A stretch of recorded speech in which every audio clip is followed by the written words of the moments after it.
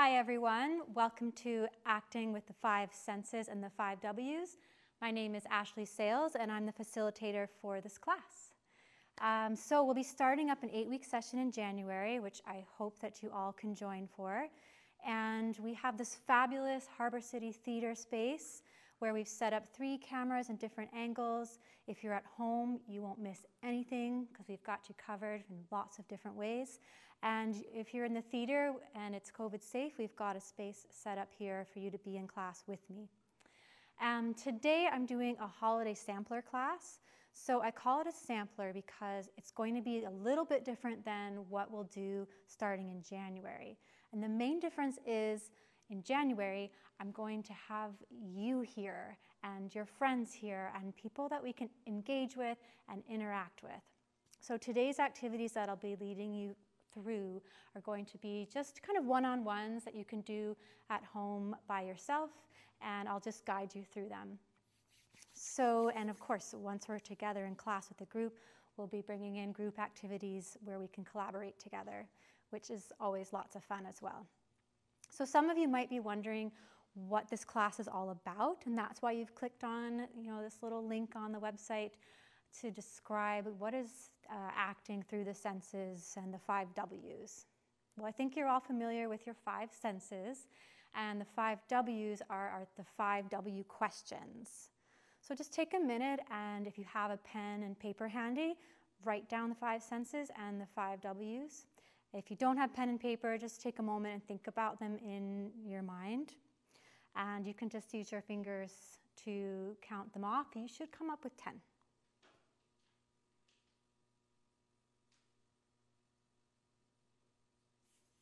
Okay, you ready? Let's see which ones you've got. So, sight, seeing, hearing, smelling, tasting, touching. Was that 5? Good. And then our 5 W questions. We've got who, what, where, when, and why. And why are we exploring those in acting? Well, some people believe that those are the 10 kind of basic building foundations of acting. There's other techniques and tools that actors use, but we're always engaging with our 5 senses and those 5 questions and answering them as we work as actors. So I have a little something to read to you. This is from a book called Kids Take the Stage, and it doesn't really matter how old or young you are. It's a fabulous book. I am obviously not a kid, but I'm a kid at heart, and I like it very much. So if you guys can see, you might be able to see this. If not, I'll just read it to you. The 10 elements of acting, those basic elements we said, once again, who, what, where, when, and why, making sure you can always answer those questions when you're acting, and your 5 senses, sight, hearing, smell, taste, and touch. So a play or a movie or a musical it's a story. It could be a simple or complex story. It could be scary or funny. And with any good story, it has a beginning, a middle, and an end. And it's made up of answers to these 5 W's we just talked about. Audiences learn some of the story, the answers to the 5 questions, when they hear the lines of dialogue or what you're saying. Or maybe when they hear sounds of music or see the sets and lighting. But they also learn a large number of the answers from the way the actors behave in the show. Actors' behavior is extremely important to the story, and this is something that in acting classes we don't always pay enough attention to the behavior. An ounce of behavior is worth a pound of words. So that's just a little something to think about. So getting started, I'm sure you're all very ready to get started. That's why you're here today in this holiday sampler class. The first thing to do is to set up your space at home, since you're all at home today. It's really important that you're comfortable. So I'm wearing comfortable clothing. This is always important when you're working. So you're free to move your body.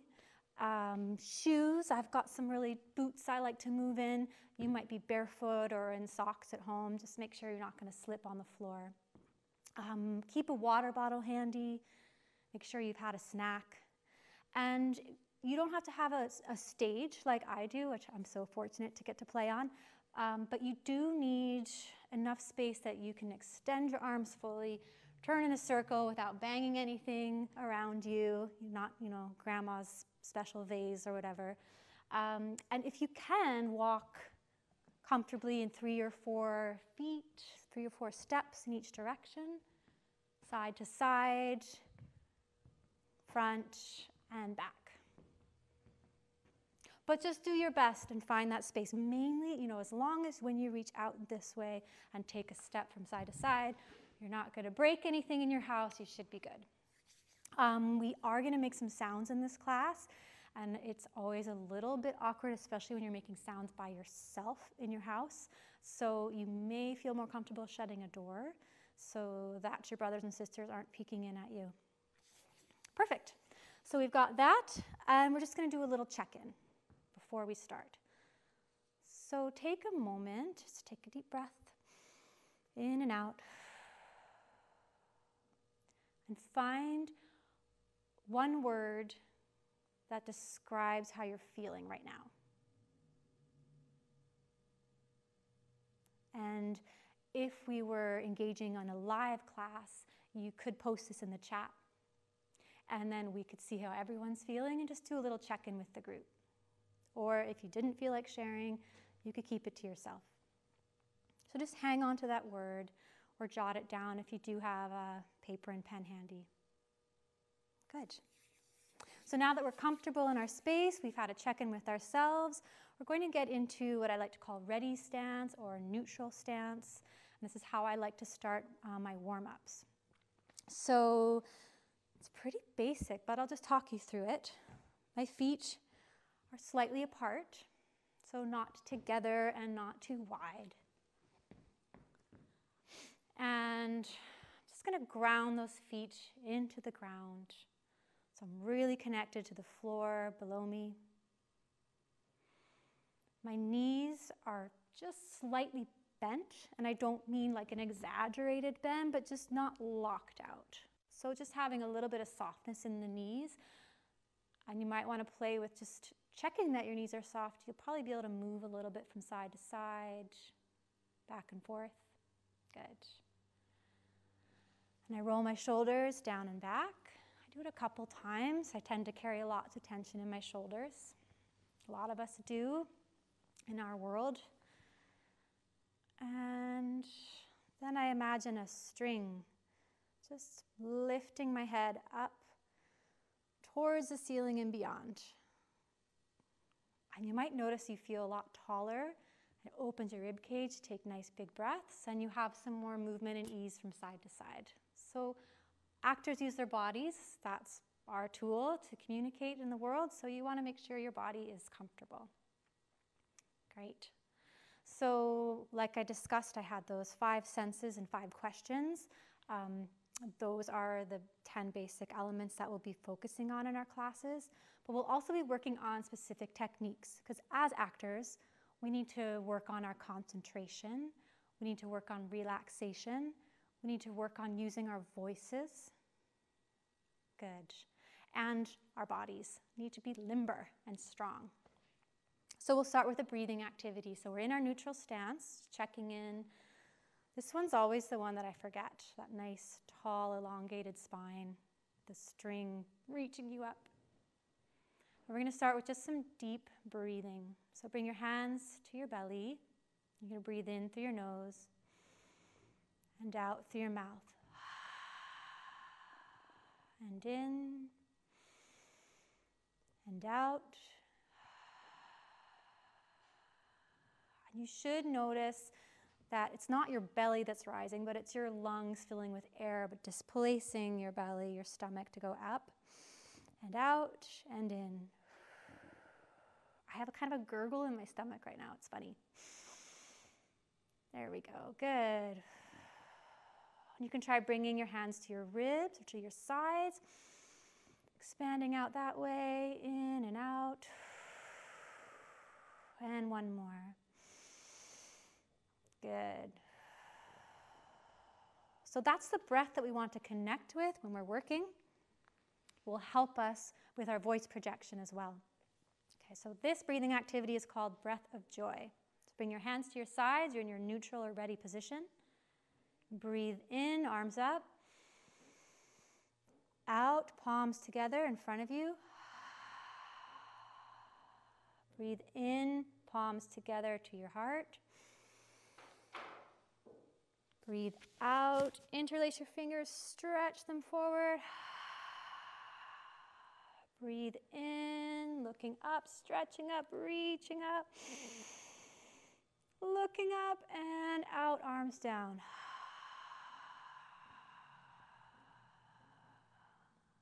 Good. So we'll do it a couple more times.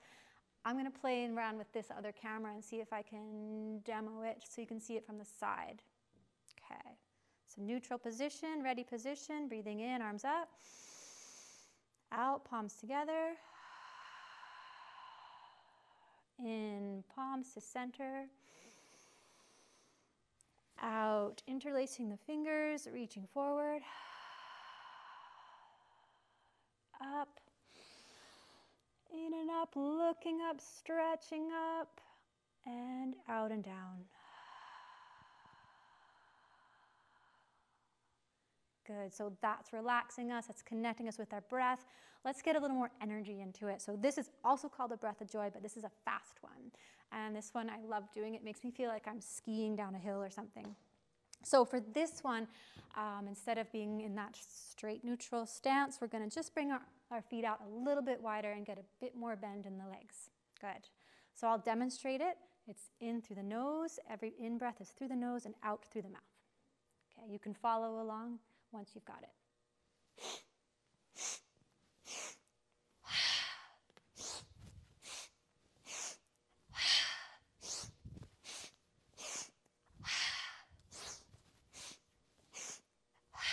Good, keep going. I'll move to the side.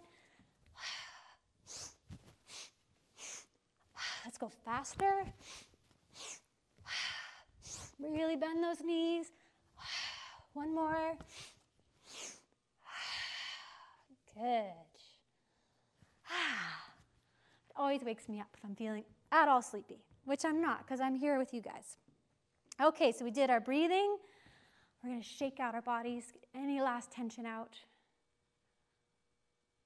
And I like to really start to bend my knees, patter my feet. My heels are going back and forth on the floor. My elbows are really floppy. And then I'm going to add a sound to it. So I like to call this, I don't know, popcorn. I think about it as popcorn. My jaw is really loose. And I know it feels really silly, but acting is kind of silly. Good. Okay. So we did some popcorn. We did some breathing. Let's do a tongue twister. I've got a holiday one that I picked up. And I'm going to come closer so you can see me a little better. So tongue twisters, why do actors do them? I know I've been in acting classes and done them and never really knew why. I find it's really helpful for me to learn how to articulate my words clearly so that when I tell stories on stage, people can understand what I'm saying.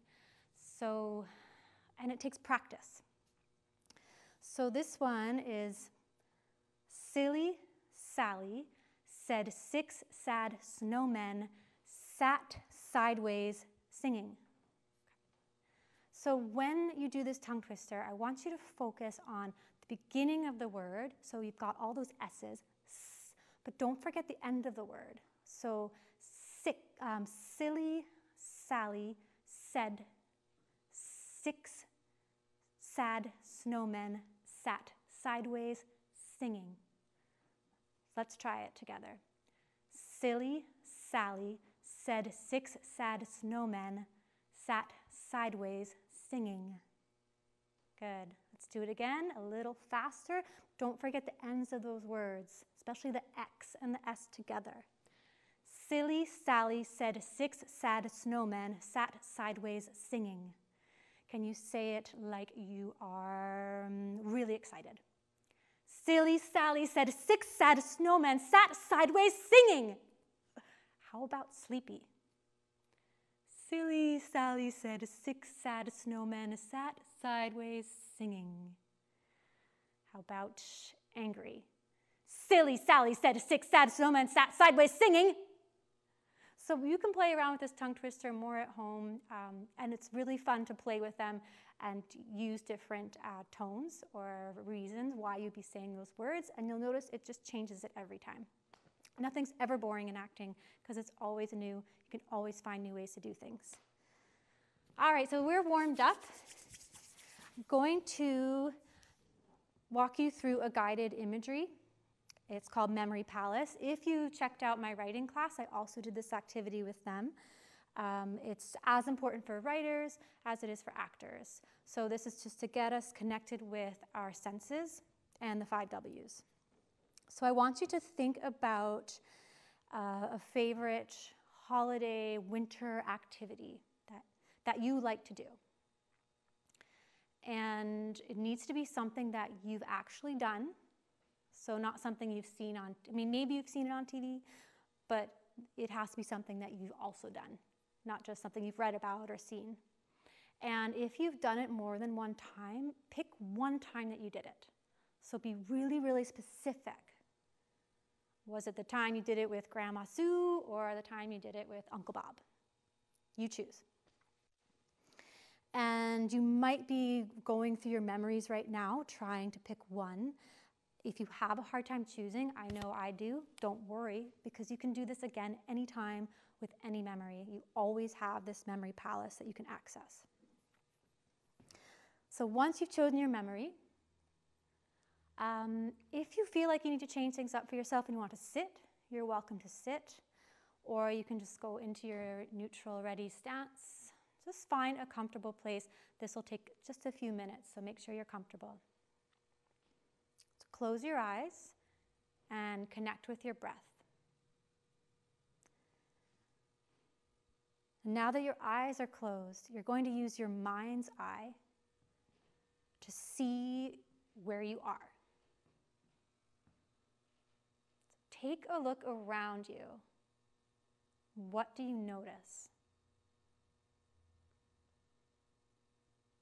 What is there with you? What kind of objects? Are you outside? Are you inside? Is it nighttime? Is it day? What's the temperature like? What's the weather like? If you're outside, is it windy? Snowing? Where do you feel that weather? Where is it coming from? Is it at your side? Is it above you? If you're inside, is it from a heater? What direction? Just let your body and your mind's eye find where that's coming from. Are there any sounds around you? Just take a moment to find the sounds. Is it a buzzing? A whisper? Where is it? What are you touching? Are you touching anything? Can you reach out and feel things around you? Under your feet? Or at your side? How do your hands feel? Are they cold? Are they warm? What are you wearing? God, just notice what you notice. And who are you with? How does that affect what you're doing? Who are you with? A friend, family member, a pet? Or are you by yourself? And what are you doing? What actions are you doing? Watch yourself doing these actions.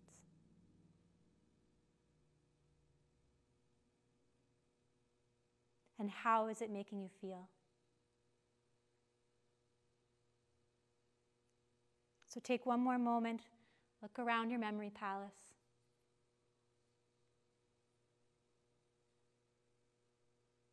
Take a deep breath in and out, and open your eyes.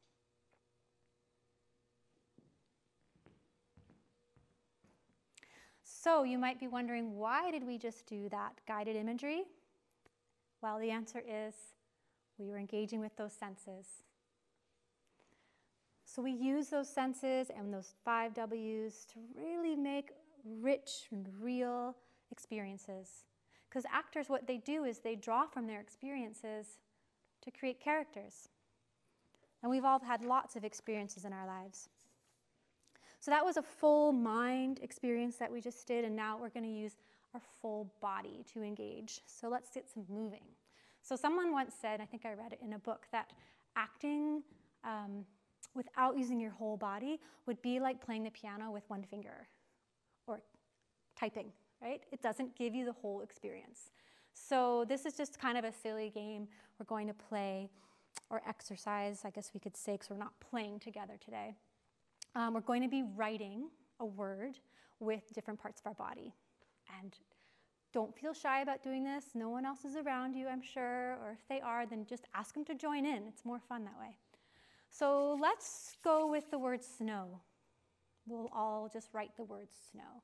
So just reach out your arm, and we're going to write the word snow. And I'm going to write it. It's probably going to look backwards, but don't worry about it. So snow, S-N-O-W. So we're going to write it in the air, just nice and free. Make them really big, sweeping motions, up, down. See if you can just engage, move those knees, coming up, stretching around. I've got that nice big O and a W. Fill up as much space around you as you can. Good. That was pretty easy. Can you do it with your other hand? Good. Left arm. Good. Reaching up, all the way down. And big fat O. And our wonderful W. Good. Awesome.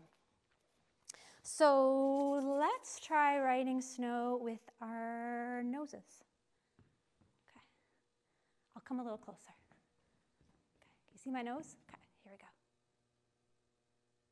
And I know I look really silly, but I don't care.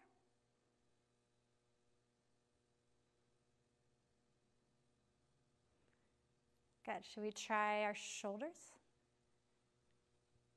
It's kind of hard.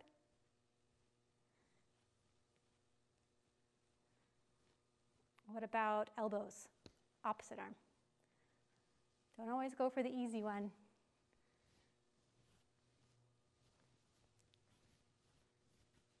Good. How about legs? I'm going to draw it with foot. Ooh, that's pretty fun. Got to work on your balance too.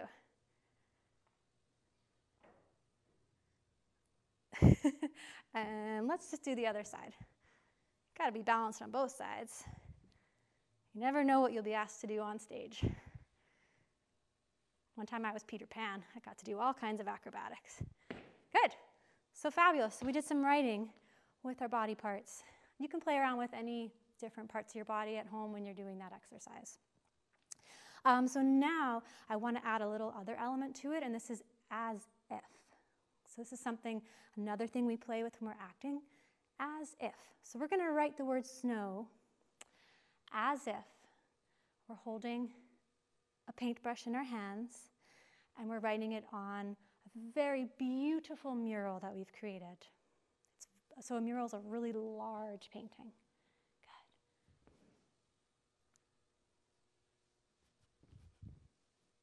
Just notice if you had a brush in your hand, how would that change the way you move? Mine's a really big mural. Good. Let's try writing it as if you were writing it on, See, if we were in class, you would just shout out ideas. I wouldn't have to come up with them. How about you're writing it on like some sticky mud with your other hand?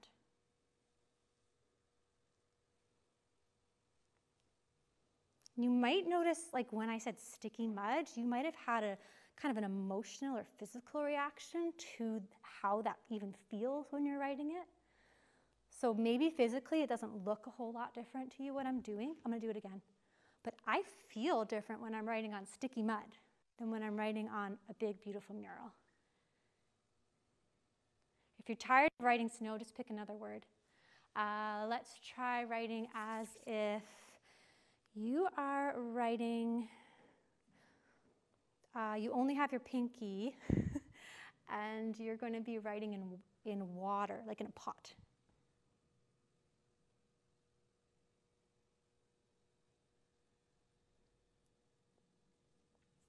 You might want to shake the water off at the end. Yeah, good. All right, so that's an as if. So that was one, just using our body to write some words. Let's engage more of our body, so we're going to do some as-ifs with walking. So everybody, hopefully at this point in their lives, knows how to walk. If you can't walk, like if you're in a wheelchair, you can also do this moving in a wheelchair, just moving how you move. But for me, I've got 2 legs and they work, so I'm going to demonstrate with those. So walking. Okay, I'm going to start, let's just go back to that kind of ready position, neutral position, or you can call it the reset for a moment. And in your space, you're just going to start walking at a comfortable pace for you, back and forth. So this is just like how you walk. Notice how you walk. This is going to be different than how I walk. I don't want you to copy my walk. I want you to do your walk. Do you. You do you. Good. And I'm not in a rush to go anywhere right now. I'm in this great theater, so I'm taking my time. I'm really relaxed and comfortable.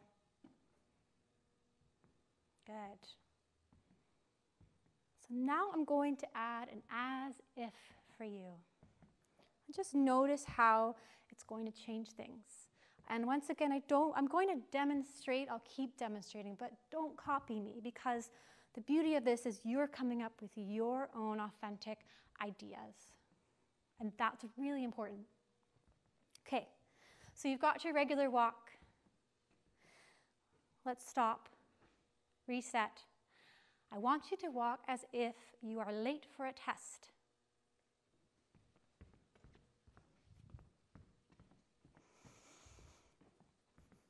Okay, keep going. Just spend a minute with it. Keep going. Okay, and stop. And reset. This time, try walking as if you are late for an airplane that's taking you to Disneyland. Okay, I'm not really walking anymore. It's more of a run for me, but I would really want to get on that airplane. I don't know about you. Okay, good, good. Hope you get there. I really hope you get there. It's going to be fun. Okay, good. Stop. Okay. Awesome. Reset. This time, try walking like it's midnight and you're trying to get a midnight snack without waking anyone up in the house. Okay, you ready? Go.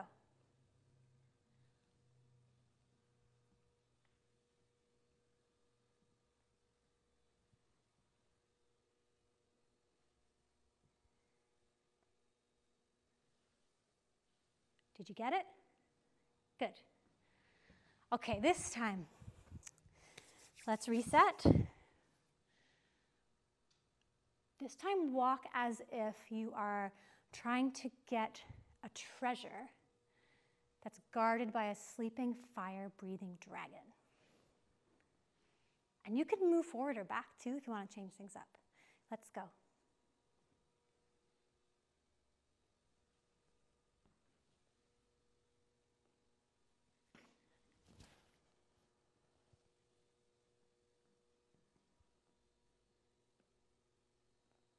Keep with it. You're almost there. I can see you getting it. Hopefully you didn't get burned. Okay, let's do one more. This time, don't forget to check in with just your neutral stance. Walk as if you're trying to save your most precious belonging that's on a shelf from falling and breaking. So first, before you get moving, look to see where that shelf is and what's on it. Okay, I want you to locate it with your eye. And ready, go. I hope you caught it that time too. So anyway, that's just a way to play with physical activities, depending on what's happening or who you're with. Those circumstances are going to give you so many options of how you can even walk or write your name or move through space. Good. I'll check the time. I think we have a few more minutes, so hope you guys are still having fun. If you need, just grab a quick glass of water, because these next exercises, we're going to be doing some speaking. All right, so don't want to forget about our holiday theme that I promised you today. So we did a little bit of writing with snow and thinking about those holiday or winter activities we like. Now we're going to use our words, and I'm going to give you a phrase, and you're going to say that phrase as if something is happening. So this one, we're going to say, I love it. So let's just practice saying, I love it. Say it just in a neutral, easy way. Keep repeating it. I love it. I love it. Good. Now I want you to, this time, think about you've just received a gift from someone and you actually love it. It's like the best gift you've ever seen, ever. Okay, so think about that gift and how you feel. And now say, I love it. Good. Try it again. I'll show you my gift. I love it. You might have noticed a little excitement in my voice too. I was excited about that gift. Okay, this time you're going to say, I love it. You're receiving a gift, but you really don't like it. Have you ever had that happen? But you don't really want to hurt the person's feelings, so you're going to say you love it, but you don't actually love it. Okay? So think about what's in your hand. What is this gift? Say, I love it, with that in mind. Good. Okay, mine. I love it. Okay, let's try saying I love it. Maybe your mom or dad or someone or your sibling baked something for the holidays, and it tastes delicious. You really do like it. It's like one of your favorite foods. So think about that food. Think about your response. Say, I love it. Good. I love it. I love it. And you can play around with how many ways you can say, I love it, and really mean it and feel it. Okay, what if someone was feeding you something in the holidays and it was like really kind of burnt and crispy and just tasted really bad? And you've just taken a bite. So it's in your mouth. You were actually expecting it to be really good. So you take a big bite. Say, I love it. I love it. Right? Could you notice the taste in your mouth and how it actually shapes your mouth in a different way? Have you ever had a lemon? Let's try putting it, maybe someone gives you a lemon and they want you to try it. I love it. Sour. So yeah, that's just another way that you can play with words, and you can see there's so many ways that we can say things and have different meanings behind them. Well, I think that is what I've got for you today. I'm really glad you came to class, and I hope to see you in January. We're going to have tons of fun. This just gives you a little bit of a taste of some of the things we'll be doing together. Bye.